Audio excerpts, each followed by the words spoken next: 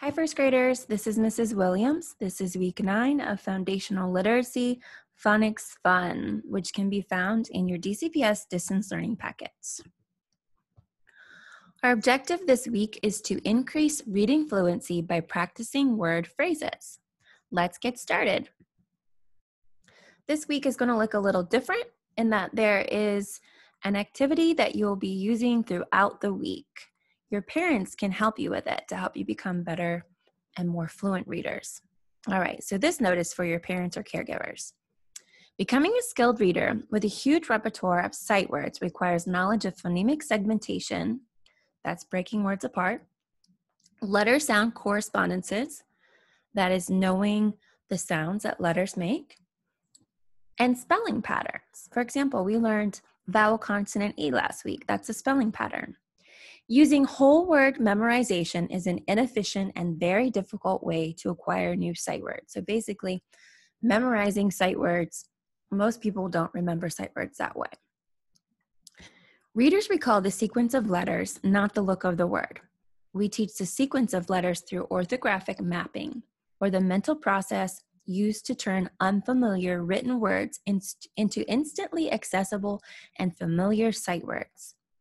95% of sight words are phonetically regular and can be sounded out.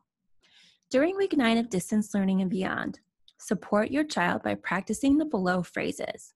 When practicing these phrases, students should sound out or tap and blend unknown words using their knowledge of sounds and word parts. Here are some examples. The below are examples of ways that sight words can be sounded out, whether with regular or irregular sound rules. Let's look at regular words. Regular words have one-to-one correspondence. That means that each letter represents a sound. In this word, we have red, red. It sounds like it's spelled. It has 3 letters and 3 sounds. These are words that can be tapped out or said slowly. Our next column has opaque words. Opaque words are words without one-to-one correspondence. So for example, this word is side. We know our vowel consonant E pattern, so that's why we're able to decode this word. But side, the E doesn't have a sound. So it has 4 letters and 3 sounds. The E is silent in words with a vowel consonant E pattern. We know that. And then our last column covers irregular words. And these are words that are exceptions to sound rules. For example, this word we see all the time in books that we read. It is said, said. It has 4 letters and only 3 sounds. The A and the I make a eh sound. So we don't say said as we would with a regular word. We say said. These are words that we just need to know or remember. And the more we practice them, the more we'll recognize them. All right, let's get into our activity. You will find pages of word phrases that look like this in your packet. If you'd like to, you can cut them out and put them into a pile so that you can practice them like flashcards with your parent or caregiver. What I will do is work with you on the first page through the phrases, and then I will let you do the rest on your own, give you some time to do that, and then I'll come back and go over what the phrases say. Okay, so let's get into it.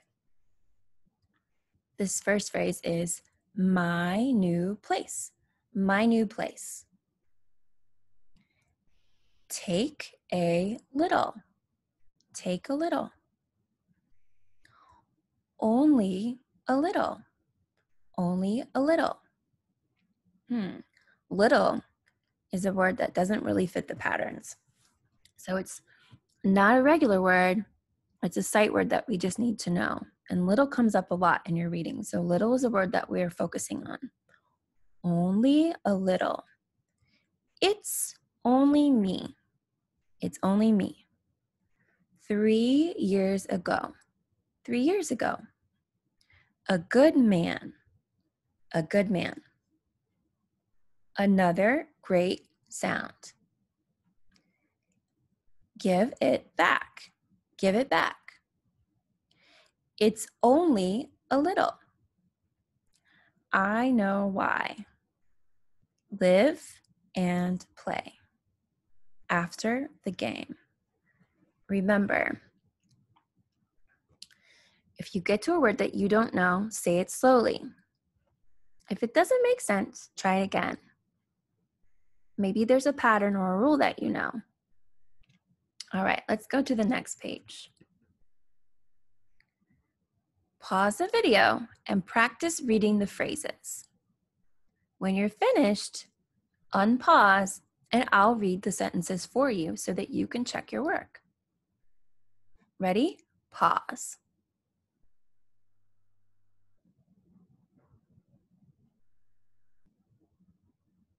Okay, thanks for coming back. Let's go over the phrases together. Most of the animals. Just the same. That's very good. Over the river. I need help. Any old time. Our best things. My last name. Think before you act. Where are you?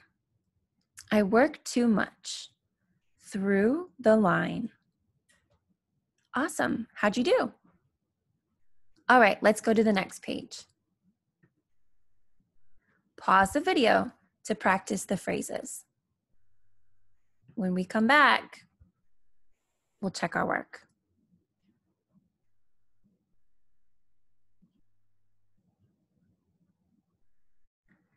All right, we're back. Let's check our phrases. Right now. Same time tomorrow. A little boy. We came home. Show us around. A small house also. Mother means it. Tell the truth. The following day. We want to go. Form 2 lines. Another old picture. Awesome. On to the next page. Pause the video. Read the sentences on your own.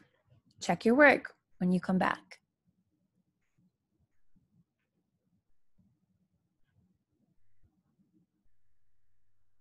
Welcome back. Let's read our phrases. A different land. Get to the point. Even the animals. Move over. Study and learn. Spell your name. They went here. Because we should. Try your best. We found it here. Kind of nice. I think so. Great. Next page. Pause the video. Read the sentences for yourself.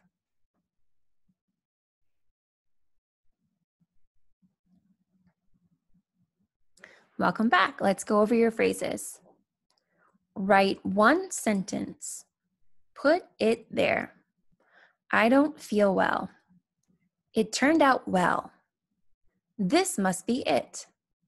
Such a big room. Set it up. Where does it end? My dog is large.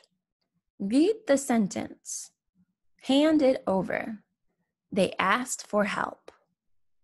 Awesome. Let's keep moving. Pause the video to practice your sentences. When you come back, we'll check your work.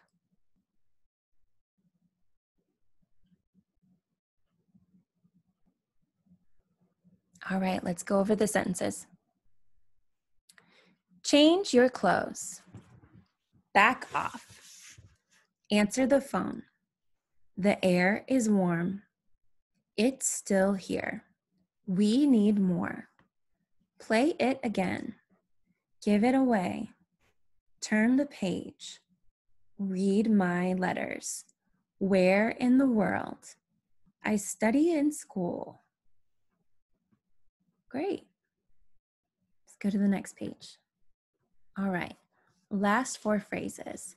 Pause the video. When you come back, we'll check your work.